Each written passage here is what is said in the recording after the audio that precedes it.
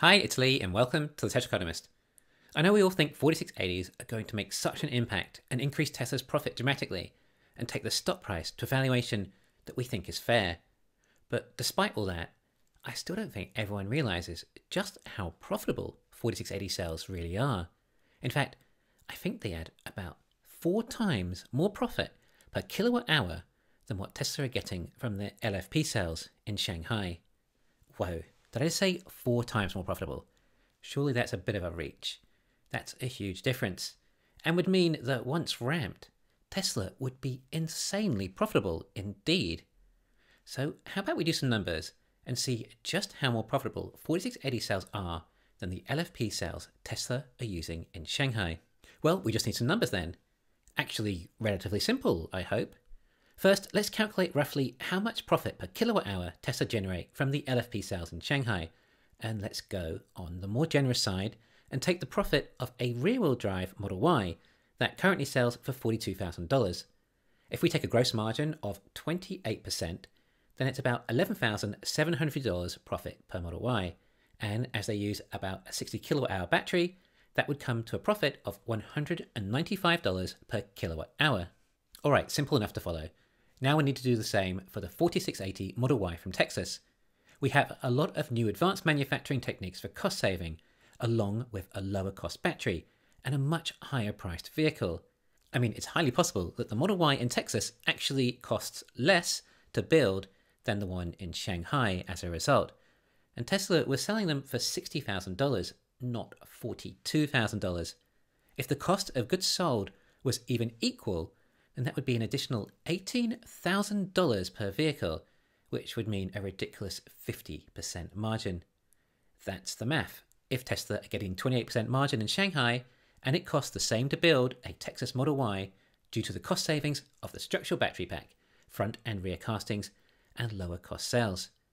Yeah, there's actually an argument that the costs could be even lower than Shanghai, especially with further vertical integration like the cathode factory on site and eventually a lithium refinery. That does start to get a bit crazy to think how lower cost Tesla can truly get a 4680 Model Y. The thing is though, that I also think that when there is the tax credit, that Tesla will raise the prices, along with the cells getting better range. But let's not go too extreme, and let's say a $65,000 price tag, and let's wind that margin all the way down to just 40%. That comes to $26,000 profit per Model Y. But I really think, judging by future cost savings possible from the factory, there could actually be a further $10,000 cost reduction. That is extreme, but there is actually a lithium refinery to come on the site. In fact, we're hearing they're starting construction on a new large building on that site, and it was also rumoured that the refinery would start production this quarter and be operational in 2024. Things we need to keep reminding ourselves to see the light on the other side once we pass through this down market. And then the current estimate of the battery size for the 4680 is around 70 kilowatt hours, which means $370 per kilowatt hour. Okay, so way off 4 times as much. Except I said profit, not gross profit. And what if we actually went for operating profit? A far more important profit, one that only Tesla seems capable of achieving positively compared to all other BEV manufacturers. Well, in that case, we would assume about perhaps an 18% operating margin on the Model Y, meaning close to $7,300 operating profit per vehicle, or just $121 per kilowatt hour. As this ramp up for 4680 cells shouldn't really add anything extra to OPEX, the gross profit that we get from the Texas Model Y would equally be the operating profit. So it would actually be more like 3 times as much operating profit per kilowatt hour. Alright, that is a massive amount more profit per kilowatt hour than Shanghai, but still not 4 times as much. Oh wait, there's another little factor. We have the subsidies per kilowatt hour too for the cell and battery production in the US, which is $35 per kilowatt hour of cell production and $10 per kilowatt hour for battery, implying a further $45 profit per kilowatt hour, taking it to $315 profit, or 3.4 times as much profit as LFP.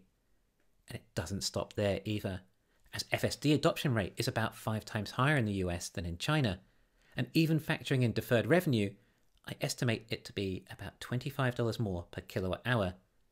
Now we're at $440. Then other services like insurance, and perhaps after 10 years, that would come to an additional profit of $50 per kilowatt hour, taking us to $490.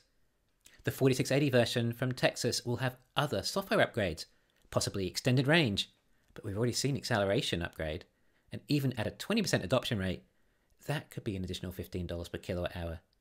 Then US consumers spend more money on other upgrades like paint and wheels, perhaps a further $15 per kilowatt hour more than the Chinese. There is even likely more income from US drivers using superchargers too. It all adds up. All in all, we might be closer to $500 operating profit per kilowatt hour for a 4680 Model Y than we see from Shanghai. There is one major caveat though. Tesla still need to get their production up first to start hitting these sorts of margins and to start seeing the additional benefits of the economies of scale from ramping up due to the operating leverage Tesla have. I think a run rate of about double volume production at around 40,000 Model Ys a month, which we would need to hit a run rate of 30 gigawatt hours a year for 4680s, which to achieve we would need to hit a run rate of around 30 gigawatt hours a year for 4680s. Except Texas 4680 factory has a capacity of 100 gigawatt hours and another 10 from Cato Road, compared to about 60 gigawatt hours a year that Shanghai is currently running on. This is a lot more profit to come for the company. It's truly massive, and all determined by when they can ramp up the cell production line in Texas. There's also Berlin in addition to this. We already have a base profit for Tesla that is more than ample for all the necessary growth required, and then a reasonable amount left over for the likes of share buybacks on top of that. And a lot of the previous profits and capital have been reinvested into technologies that will reduce costs and increase income, like 4680 cells and new manufacturing techniques, and machines like gigacastings, and massive new factories. Remember, only just over half of the Teslas that are made today even use a rear casting, let alone front and rear or structural packs or in-house batteries. Then the investments in further vertical integration, like cathode factories and lithium refineries. There is so much more cost reduction on the way, which adds to profits and provides a larger buffer for potential bad times, and allows Tesla to reduce their prices further to increase demand, which has a further effect on economies of scale, etc. Don't take your eye off the prize. Now, in all fairness, you might think me using operating profit is cheating somewhat, rather than gross profit per vehicle.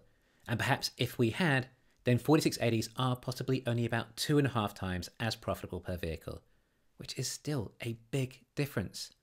Also, bear in mind, that isn't even assuming a lower cost of manufacturing than LFP vehicles, and nor is it assuming that the price will eventually be closer to the long-range version, along with possible further price adjustments for the tax credit. But 2 to 3 times more profitable per kilowatt hour is a big difference, especially when the production is going to be over twice what we have for LFP, if we also include the capacity in Berlin. And even if it takes Tesla until the end of 2024 for those 4680 lines to hit their capacity, then that is obviously massively profitable. However, using operating profit is probably apt in the way the market thinks, as it's likely thinking linear instead of exponential, as in twice as many sales means about twice as much profit, rather than 4 times as much profit. So my overall point is that the market is undervaluing Tesla's potential for growth.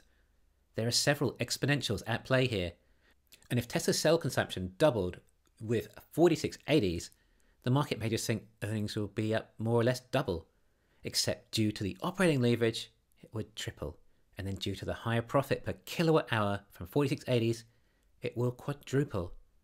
But just for some quick back-of-the-napkin math, if each kilowatt hour of 4680 is worth $450 additional operating profit, and Texas and Berlin combined hit 150 gigawatt hour annual run rate, then that's actually an additional $67.5 billion in operating profit.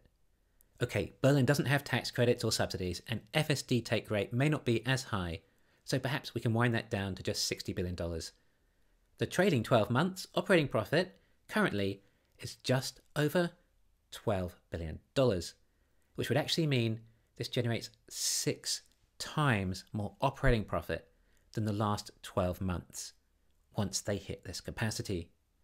Wow, it's actually possible that Tesla's operating profit could increase sixfold from what the current past 12 months have been as soon as these lines are ramped. Well, actually no, that's just what the 4680s can do. Energy should also start making significant contributions. And do you really think Tesla will stop expanding LFP models? Let's not forget just how much potential is left with this company. This is why it's so tough to trade Tesla as a stock or wait for the dip. This is what I tried and sold up about $300,000 of leaps in order to potentially buy them on a crash. The stock price was around $1,100 to $1,150 when I sold, and I couldn't help buying again when they were below $800 pre-split prices. And the lowest I got with stock was about $650 before I exhausted the funds I felt comfortable using. You may feel frustrated that you bought higher and it crashed lower, but I'm almost certain the remorse of not buying at all when it starts to run is much worse than overpaying by 20 or 30%. Thanks for listening. Please hit the thumbs up and subscribe. You can follow me on Twitter and talk to me on Patreon.